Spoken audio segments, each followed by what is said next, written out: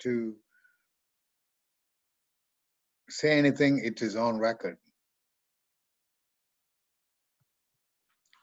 It's now being recorded, so don't say anything that you wouldn't want said publicly. I mean, you wouldn't want disseminated publicly, but not that, a lot of people are looking at the recordings.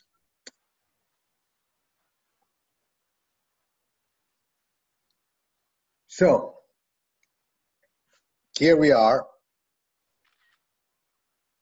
an exciting and crazy time, probably scary, and also, especially for me in New York City, it's problematic, to say the least. So we start off by talking about the antitrust policy. As you know, participation in these meetings has to respect the Hyperledger antitrust policy. Anyone who does not agree to this, please leave the meeting. The other thing is code of conduct. Basically, it says that we treat each other with respect, even when we are disagreeing with people, or even agreeing with people. Don't say anything nasty. These are the only two rules we operate under. The meeting is completely open. And I was just talking to Michael Castillo, who's on the meeting, so he's listening in. Also, let's go down the list here. And please introduce yourself with a 20-second sort of pitch on why you are here and what excites you. Bobby? Hi, I'm Bobby Mascara. I'm from the Learning Materials Working Group. My main goal is we're working on a project to gather use cases for the community. So I'm here to help out with your project use case page in case you have any interesting use cases you want to share with the community. And I'm also interested in how everyone's doing. Hi, Vipin.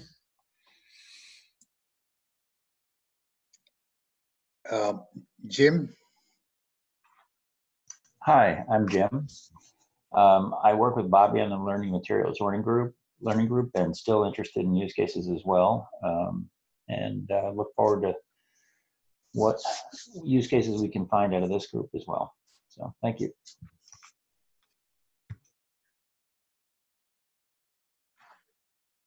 Karen? Oh, I don't want to call on you right away. Let's go down the list. Kelly probably doesn't want to talk because she's probably taking notes. Then we come to Money. You want to say something, Money? Yeah, Yeah. Go ahead. Yeah, I'm Manny Pillai from SwapSub. We are, engaged in building digital assets for the capital markets, the full life cycle system. So, one of the things that we are looking at is to adopt the new token taxonomy framework with Hyperledger basis. So that's the project that we are currently undertaking, and Vipin and I are working on this, and we welcome contributions from others. Michael, in case you want to say anything, you can do so because more people are here. Hi, thanks. I'll just pipe in. Michael Del Castillo here. I'm associate editor at Forbes. Been following Hyperledger from the very beginning. I'm interested to learn more about what you guys are doing, and I'm mostly here to sort of learn the materials. I would imagine that if I do end up doing any articles, you would hear from me with a more formal request to talk on the record.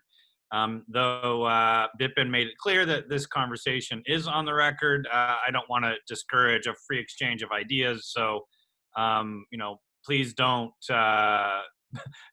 be concerned about my presence here, and you could expect to hear from me with a follow-up question if anything does happen. Yeah, it's on the record insofar as it's recorded and put on the Hyperledger wiki. The next person is Sean. I'm very glad to see you here. Hello, my name is Sean Young. I'm working on a new Solidity compiler called Solang, and I'm kind of interested in this group, so I thought I'd join. All right. Karen, in case you want to say anything. Hi, this is Karen. I'm part of the Hyperledger staff and excited to see some new faces in the group today. Yeah, so before we dive further into the Ethala project, I want to talk about the capital markets SIG a little bit, because capital markets are what I call the OR use case of blockchain. The first ever use case is payments, which is definitely part of the capital markets umbrella. And we formed this group about 6 months ago, or maybe even a little more. Time flies. The rationale was to talk about all the different aspects of the capital markets and see where blockchain applies, and in particular, Hyperledger technologies.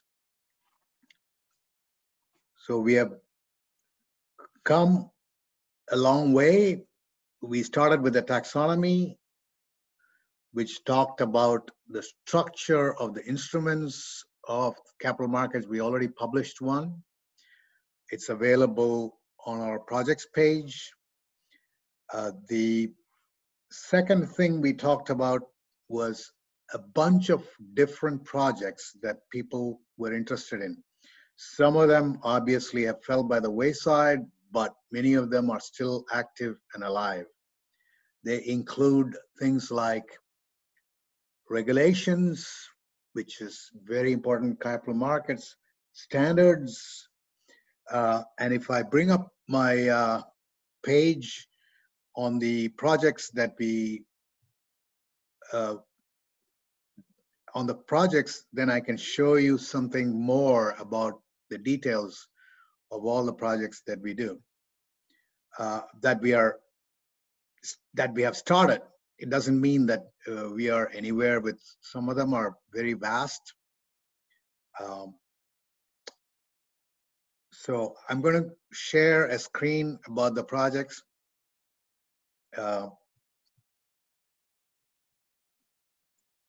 Just give me a second.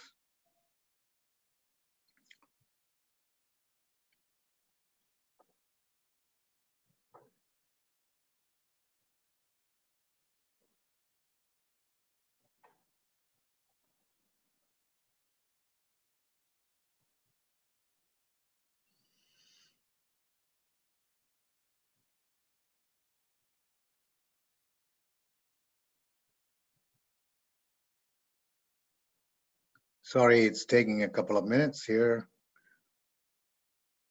Okay.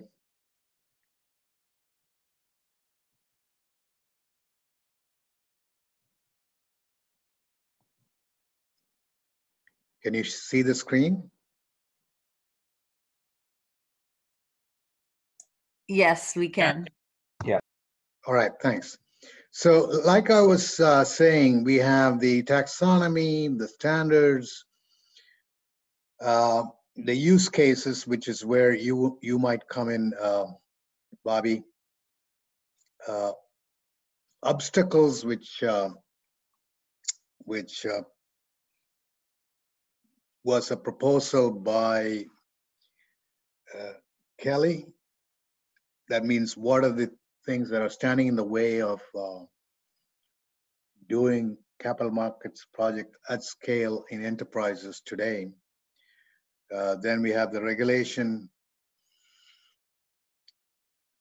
Ron had brought up a huge book that gathered all of the different regulations from various areas of the world, various sovereign nations, various other agencies like FATF and others. The next one is like obviously the one that we're going to focus on today, the tokenization and digital currency work.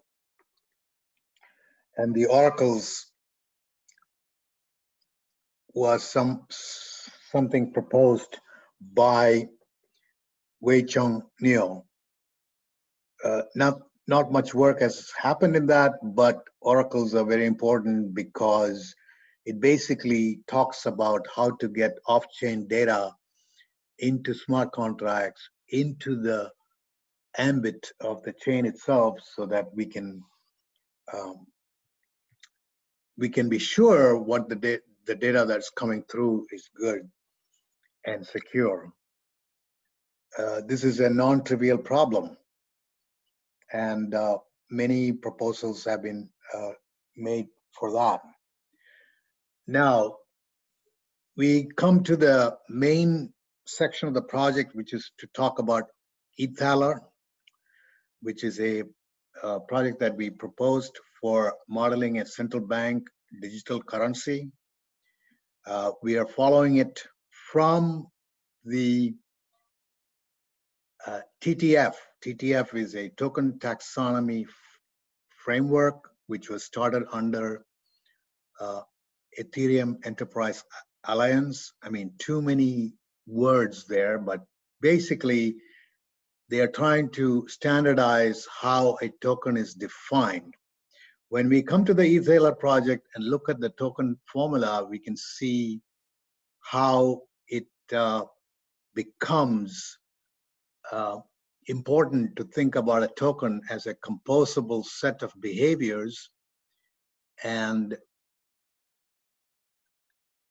subsequently what those behaviors turn out to be in terms of implementation, meaning to have a certain behavior like transferable or any other kind of behavior, you have to finally implement it with an interface, and the interface has a certain signature, as we say in programming, and that those have to be met. And interfaces are contracts, basically contracts between the implementation and the outside world.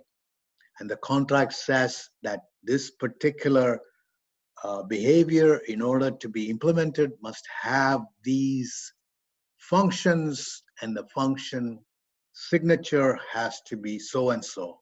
So it freezes that outside, that contract with the outside world, which of course goes a long way towards interoperability, towards all these other properties that we are looking for.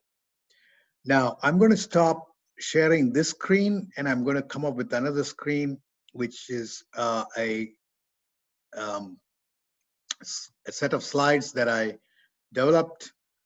And, you know, so I want to say that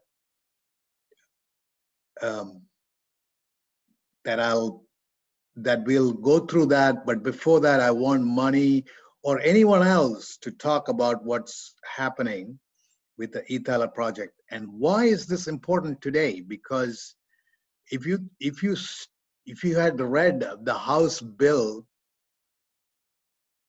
that was created just a few days couple of days ago. Obviously, you couldn't read the whole thing because it's a 1,400-page document. Uh, uh, but there are some significant things in there which are to dealing with QE for the people. And why is a central bank digital currency important there? They do talk about giving a check to every American, well, with certain constraints. And the way to distribute it is through a digital wallet. And they also talk about issuing the currency onto a blockchain. But obviously, this is not going to happen for this particular distribution, which is in the form of a QE to the people.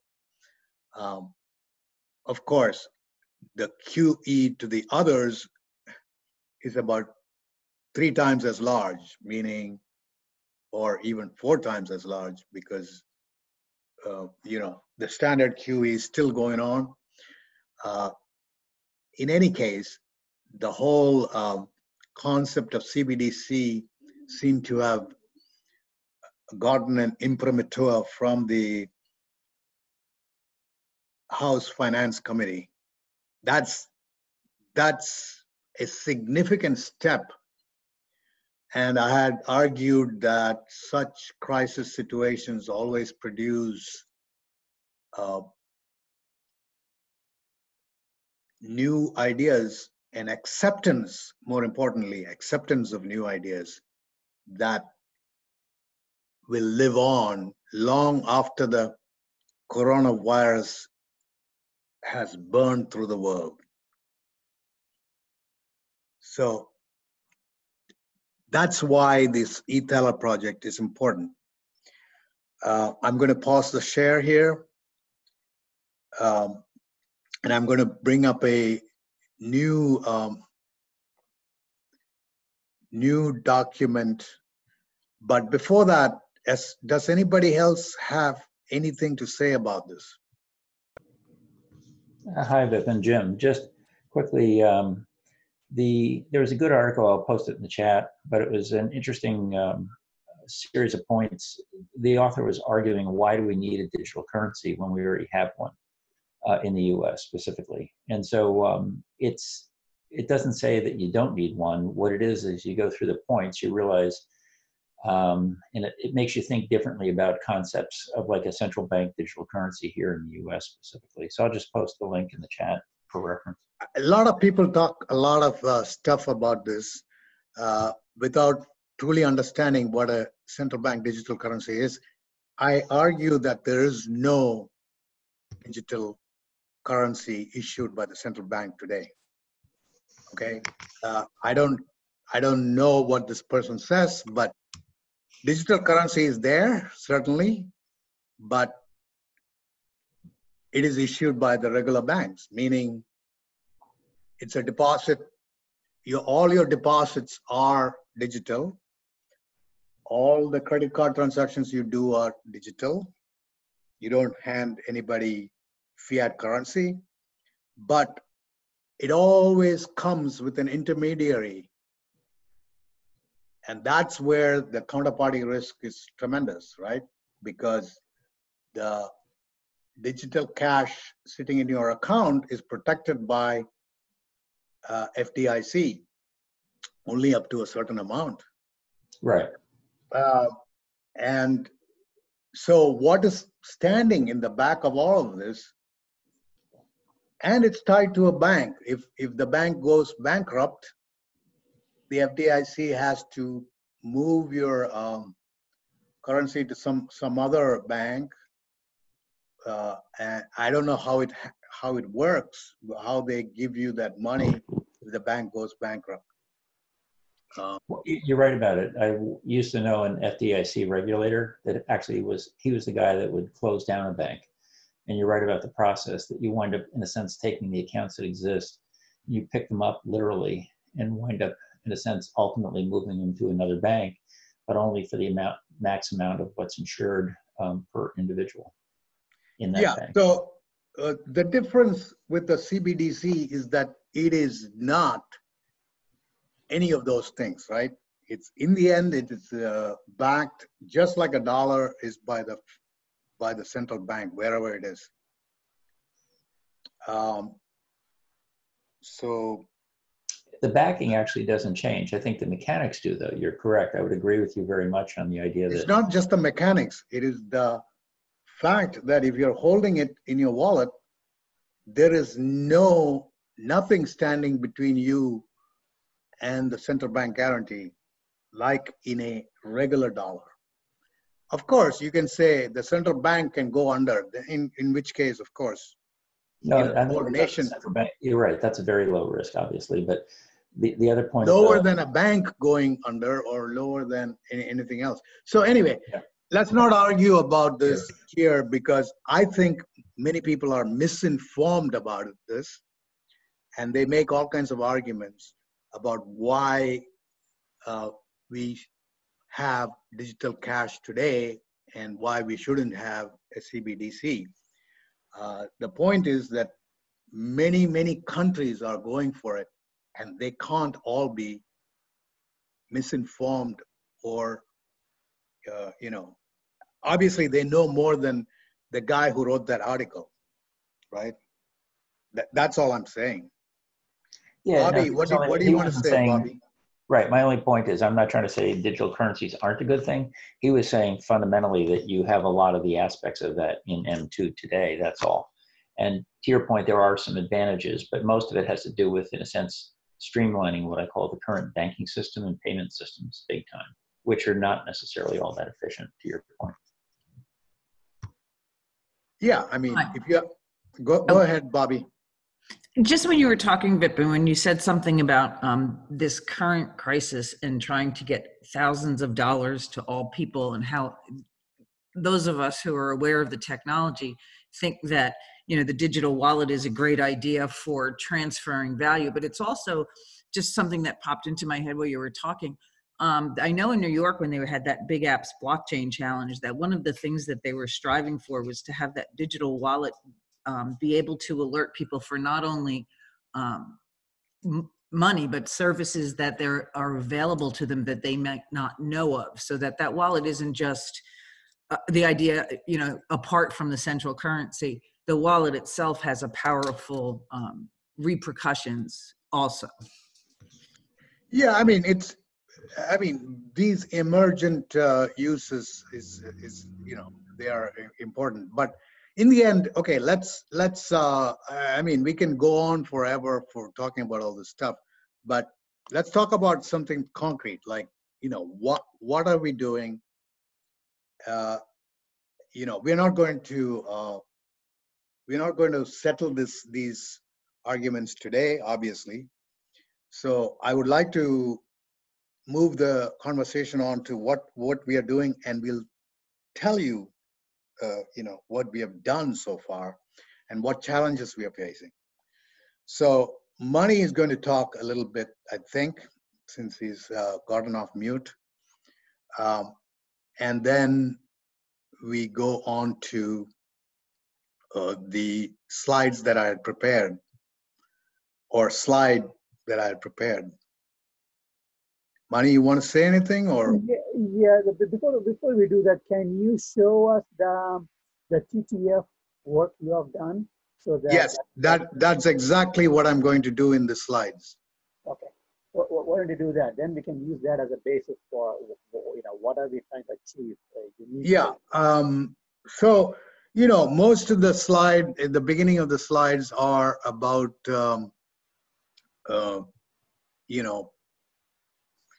if you go to the meeting agenda, you'll see that there is a link to slides in the project, and that's what I want to show right now.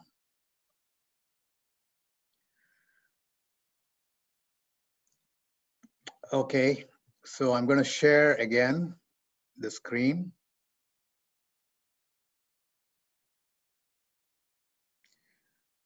Okay.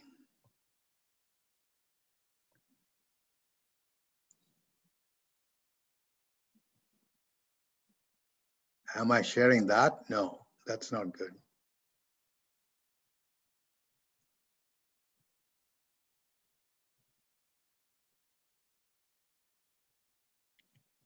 I'm going to stop and make sure that I'm sharing the right screen.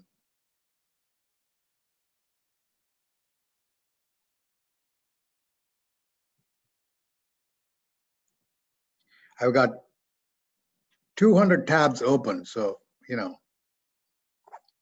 it's crazy.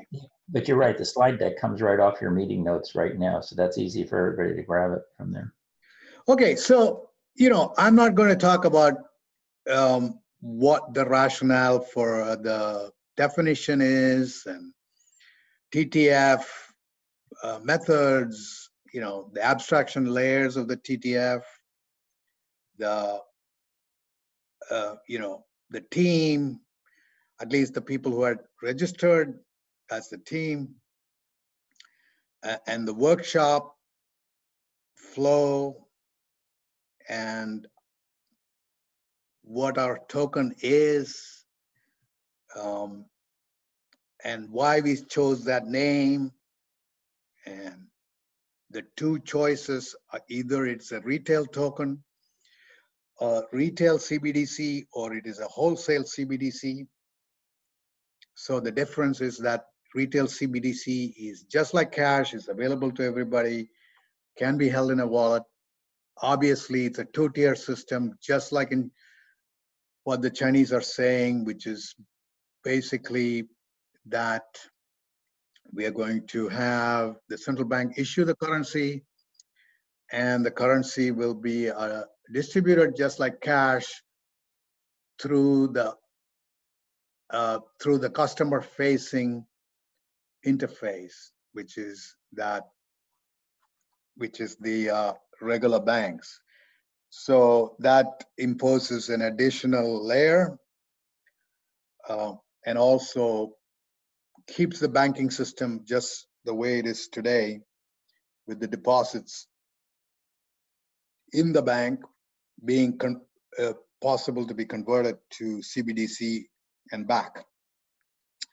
The other is the wholesale CBDC, which means it's available only to the participants or institutions with Fed accounts and with secondary regulated institutions, so that it can be used to do settlement between them instead of round tripping to the Fed to adjust the reserves, which is how it is done today. That means if Citibank wants to transfer money to JP Morgan, they have to go to the Fed saying, transfer my reserve to JP Morgan.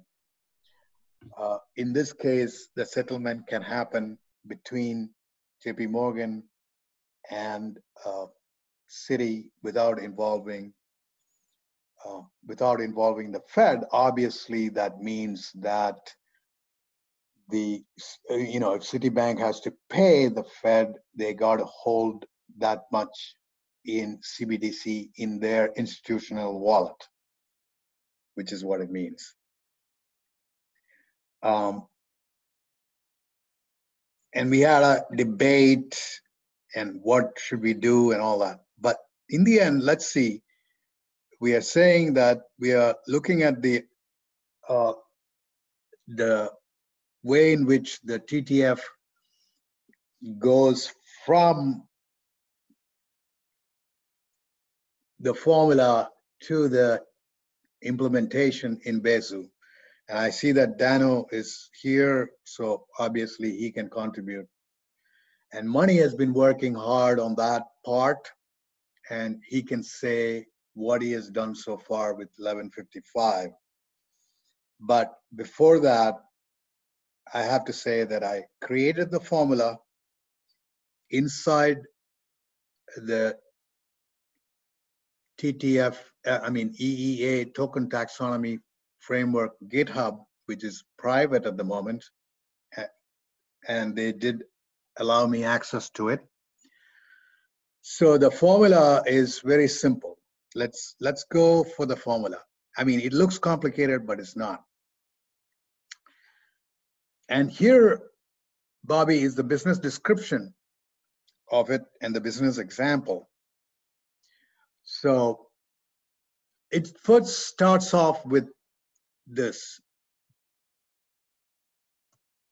It's called a fungible token, right? TF.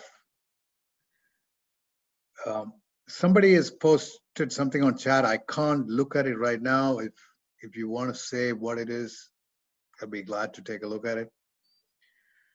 TF is a fungible token. Okay, so what does a fungible token mean? Fungible just means that there is no specificity to the token. That means it's not like a diamond or a house, but it's like a dollar. In other words, $1 equals another, one physical dollar could be substituted by another physical dollar. That way it's fungible. There is no taint. That means you cannot say, okay, you cannot exchange this because it has come from some bad source. But we make sure that it doesn't come from a bad source with some other behaviors, which we will talk about in a minute. And it's variable supply, which means that it's not a fixed supply like an ICO type supply, which is issued using an ERC-20 or something. So the supply can vary according to the Fed's control of the monetary policy. And in today, the function is split between the Fed and the US Treasury. The minting of the currency happens under the control of the Treasury. But the supply is controlled. In other words, you can also withdraw money from the supply, but that very rarely happens. Physical dollars are burnt, but sometimes more are printed to replace them. And that's it depends on physical deterioration, not on anything else. But in this CBDC, we consider that basically the token can be minted or it can be burned, right? It is fractional, which means that it is not a whole token, but it can be divided into either decimals or decimals, you can set up to 4 decimal points. Maybe we should, just like in Bitcoin, it's a Satoshi is up to 9, I think 9 decimal points. But we say that we can probably set it to 4 if we need to make real micropayments. And they are also, so we have the D, which is the dividable token. And then we have the T, which is obviously the transferable behavior. And then we have, I'll skip over the P for now, and I'll go to C, which is compliant. So that means the burning and the mint operation check compliance. Transferring also can check some kind of a compliance regulation. Transferring, in this case, according to FATF regulations, only amounts greater than 1,000 needs to have a KYC AML check. So we could bake that into the transfer protocol that a compliance kicks in when the transfer amount is greater than 1,000. But in this case, we are modeling starting to model a wholesale CBDC, you know, that that may not require such a heavy compliance because the institutions are regulated.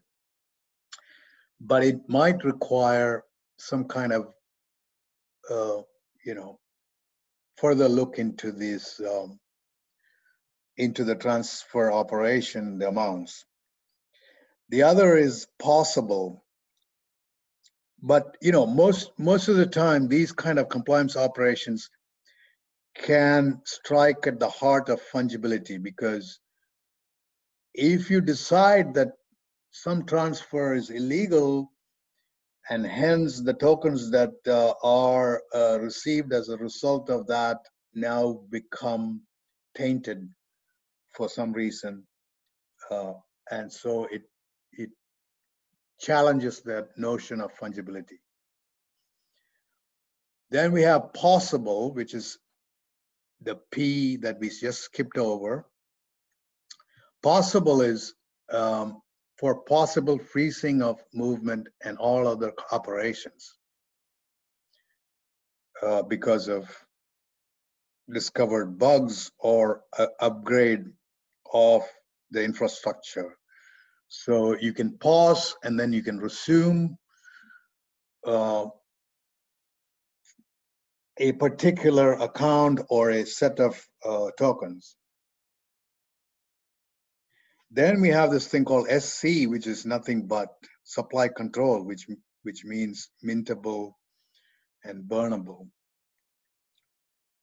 Now, the formula here is depicted like this, but in the end, inside the TTF, it is a JSON file with which I've created.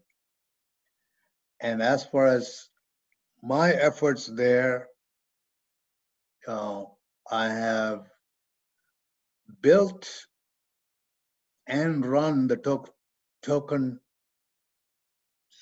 service, taxonomy service and the TTF printer. And I've checked that my JSON works because the TTF printer is able to parse that JSON document and come out with no errors. So as far as that goes, that's already there. Now I was going to delve into the interfaces that each of these need implementation of interfaces, each of those behaviors. The behavior dividable needs an interface, transferable needs an interface, and possible, compliant, and so on. So that is still in the works. I've just started a page to do that, but I'm working to get that detailed out. But luckily for me, the TTF already says what those behaviors need to implement as far as interfaces go. And that's where I want to stop my, what I've done so far. I'm facing the final challenge here with the TTF because I have to use all of these JSON files then to create user-readable documents that detail every one of these things out, which means the use case now gets transformed from a business use case into a specification, functional specification for implementation. Now I'll let Mani talk about the other end of things, which is the 1155 end of stuff. And I'm going to stop my share. Vipin, do you have the PDF file generated or not yet? No, I'm facing problems doing that. I'm in constant contact with Marley, and I got very far yesterday with respect to running the service and the printer, which are absolutely necessary for generating the PDF files. And I hope to have them completed sometime this week. And obviously, I've had many distractions, as we have all had. So that's where I stand. But I have a fairly good idea of what needs to be done. You know, it's getting clearer and clearer of what needs to be done. Maybe about 10 functions, and I didn't talk about roles, the intersection of roles with this, but the roles are important because, for example, for Mintable, only the central bank or its agents can mint the token. No one else can. And so is it with burnable. Only those people can burn. For transferable, it can only happen between parties at this time in the wholesale system, between the parties that are. So identity has to enter at the early stage. So I was at the Hyperledger Global Forum, and I was listening to a talk from the LEI, the Legal Entity Identity Group, the Global Legal Entity Identity Foundation. Those guys had implemented using Indy, or the earlier forms of Indy, a organizational wallet that went from the LEI, which is enterprise focused, to role focused. That means if the Fed has someone called as chief mint officer, that chief mint officer is delegated that responsibility of minting. Maybe it needs a sign off by someone else, and that chief mint officer's boss or his checker will have that role. So all of those roles had, they had created a POC with the organizational wallet that goes from the institution to the actual roles. And I had started to talk to them about this because it would be a great idea to integrate that role stuff into the Ethala project so that we have end-to-end. And I think Mani will talk about how the far end of the process, the Ethala project, will help the other side, which is asset transfers and settlement. Are you going to say anything about that, Mani? Yeah, sure. Picking it up from what Vipin had discussed, the focus of the initial phase is to build a basic infrastructure so a token could be issued by the central bank and few authorized parties, in this case, commercial banks, can transfer these tokens amongst themselves. But the larger focus is this could also eventually be evolved into retail functions, and also we wanted to create a standard on the contract side, such that this could be eventually be expanded into commercial banks issuing, minting and issuing their own tokens as well. Although that's not the focus here, but we wanted to keep all of this into consideration So we started looking at saying what standards should we apply, what networks we should use. And since this is our initial implementation is, enterprise I want to interrupt there for a moment. Yeah. The retail token will not be issued by the commercial banks. Commercial banks will just be a conduit for them. Yeah, no. I'm not addressing that at this point. It just said that eventually this project could be extended to cover retail function. How it's going to be implemented, that we will have to look at later on.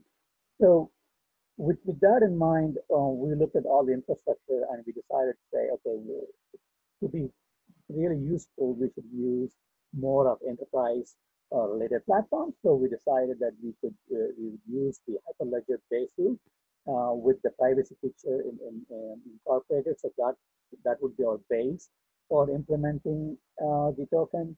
Then with the token standard itself, we look at ERC20, 721 decimal is not applicable here. And we felt that ERC 1155 is being a newer or later standard, is a lot more useful. For one, a lot of these functions, or 1155 is sort of a superset to 20. And also, a lot of these PTF related functions are already built in. So we felt that that would be useful. And second thing is that is even for our own purposes for exchanging, if there are multiple central banks are interested in issuing on a same network, then the 1155 with one contract could be used to be issuing multiple currencies or multiple tokens, however you want to tool that. So compared to an ERC20, where every token needs a different contract, and that contract has to go through a whole approval process and implement it, and it needs a whole infrastructure to support. 1155, once it is vetted through and approved, then that contract could be used to issue any number of different types of tokens. So that's be useful not only for central bank tokens, but also, as I said, with commercial banks, if they want to take it up and then build their own network, issuing their own tokens, yes, you could use the same infrastructure. We use Open Zeppelin, a very early implementation or whatever the alpha stage implementation of 1155. We've taken that and we extended out and built an $8 token. We use Truffle, and initially we used Ganache to test it out, and now we are deploying it on a 4-node Basu private network. Our intention is to, in the next 2 weeks, start putting it out and put it into open source infrastructure so others can take it up and test it out amongst themselves. And also, we would open up a test network for others also to test it out. So that's a very high level of what we are trying to accomplish. Obviously, our first cut is to be very focused, one currency, one central bank, couple of commercial banks being authorized to transfer this token. And as Within comes up with the more refined functions, we would start adopting them as well. So this is the very gist of it. Our intention is to come up with the first cut of testing in a couple of weeks. Can you also connect it to the asset side of things, the value transfer of and settlement? I mean, that's once you have the basis of a central bank digital currency or stable coin, then this is interesting. As I said, this network, this infrastructure could also be used by banks to issue their own tokens, and hence those tokens could then be settled using the CBDC tokens. So you really can create an ecosystem for parties to really settle, whether it is a real-time gross, real RTGS, a real-time gross settlement basis or a net basis. And that's another advantage to which ERC 1155 gives, which is if you're going to do on a net basis, there's a possibility that a set of tokens are exchanged simultaneously at the same time, which is another advantage of the ERC 1155. So, from if you really look at the enterprise level, banks, when they settle, they're settling a lot of assets simultaneously, and this it helps them instead of doing one asset at a time. You could then settle multiple assets in one contract invitation. So were you now talking about, something like, let's say that if you have a swap or a derivative? A quick question. Mike said that he's not able to hear. Is everyone able to hear so far? You had any questions? Yeah, that's the other thing. I mean, right now we can open up the floor for questions about any aspect of all this stuff. Do you guys have any questions?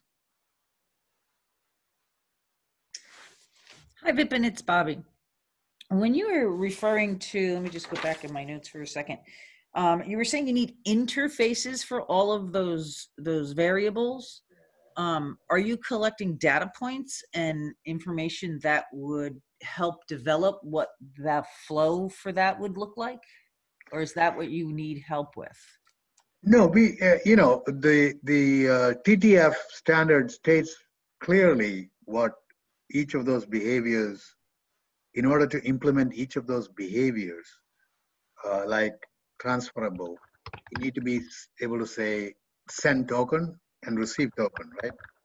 Or something like that. Or send token. For possible, you need to say pause all tokens, and then you need to be able to say resume.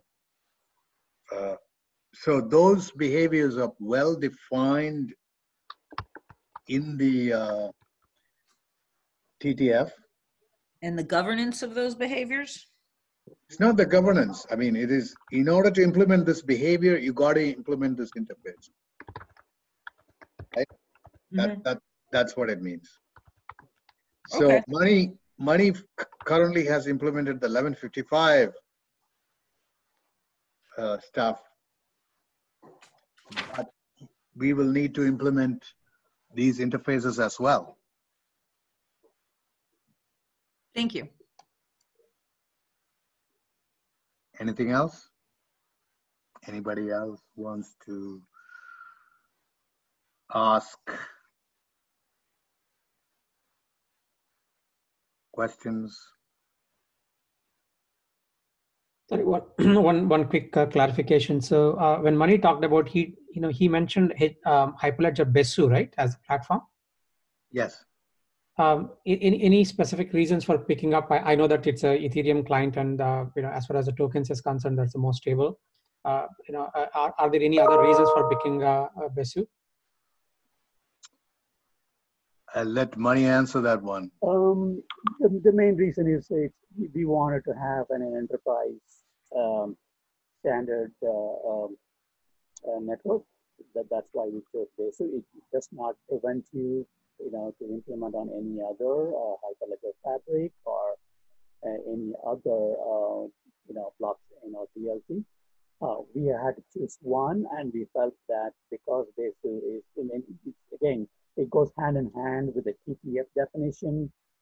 That's also in an enterprise Ethereum standard. So for demonstration purposes, it makes a lot of sense that we use an enterprise Ethereum infrastructure to implement and demonstrate. And once we publish it, anyone can take these and adopt to other platforms as well. Okay. Vipin, Jim, one question. For wherever you are now at this point in testing anything, have you determined what a transaction time would be? No. We're far away from all that. So I'll back it up then. Do you have a goal for that, for what a transaction time would be? No, I mean, it obviously, there were several models sketched out. One of them would be that the wallets would be separate from the blockchain.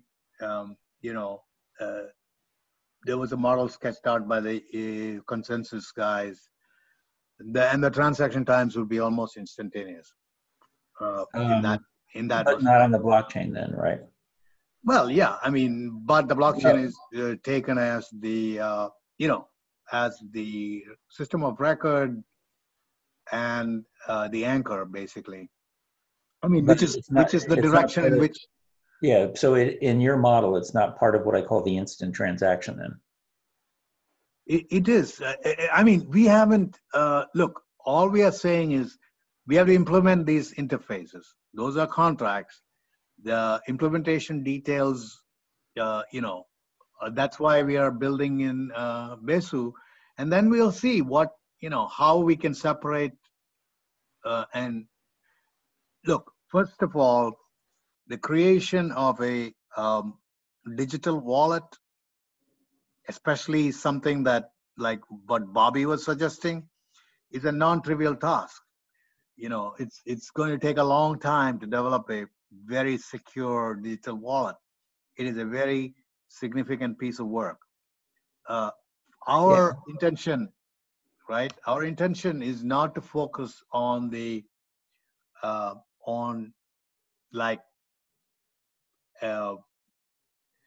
deliverables like a transaction time at this point. Obviously, it has to be usable. I mean, you can't make a payment to a coffee shop of $2 and then wait for 20 minutes hanging out in the coffee shop, especially today.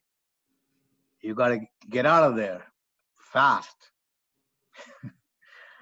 So, yeah, these will enter the picture, and most likely it will be a layer 2 solution.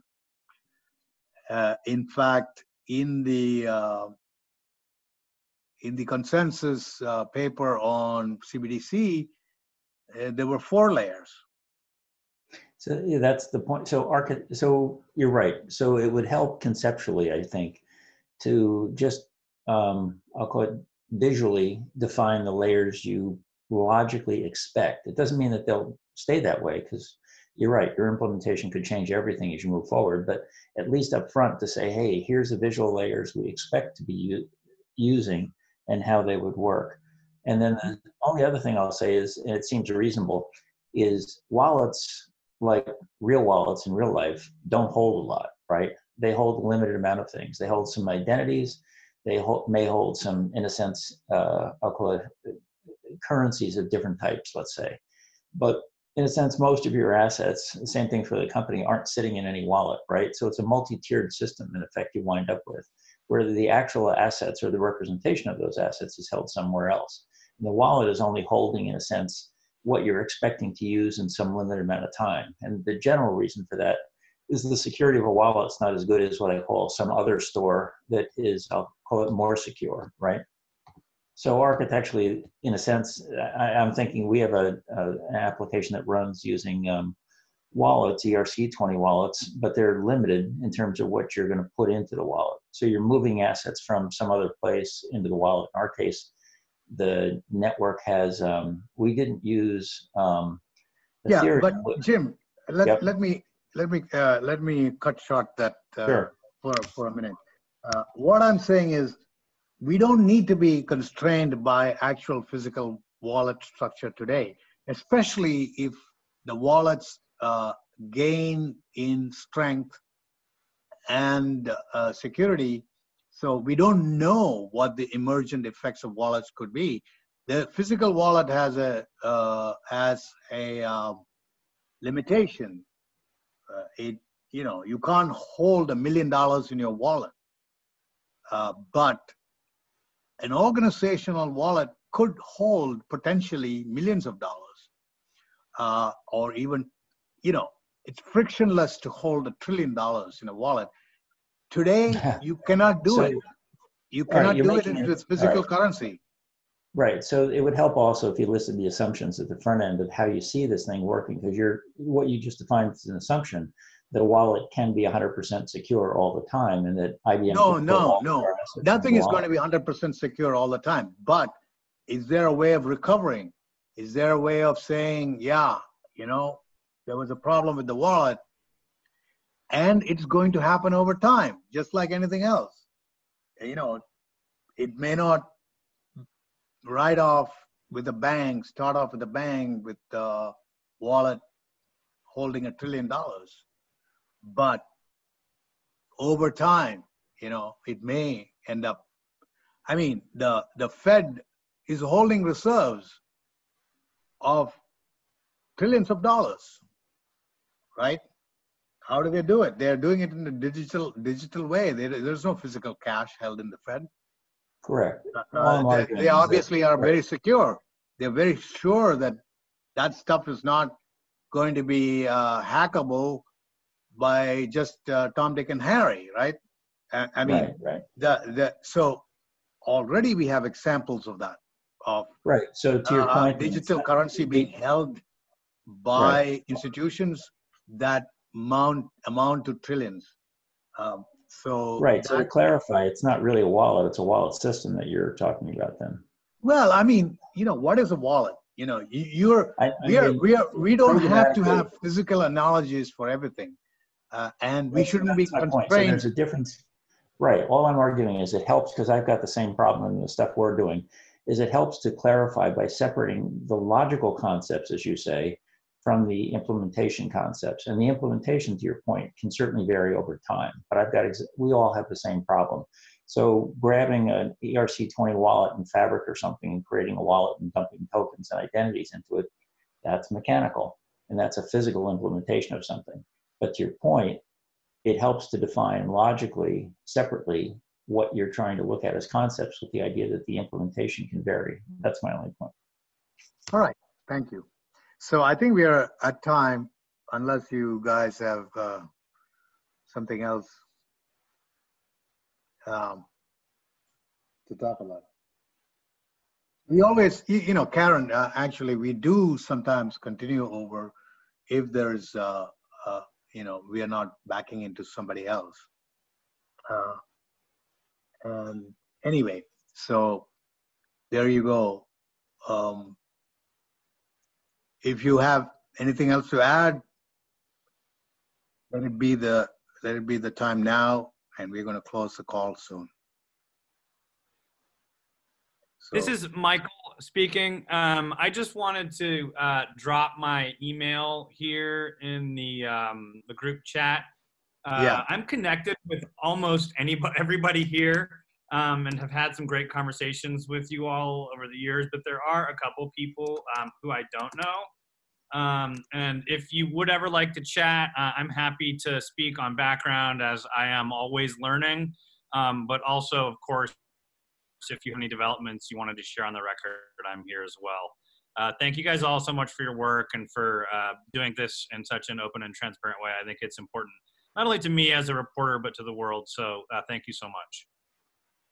Thank you for those kind words. Natalia, sorry, this is one more of those days where the time is against your conception of it. Sorry.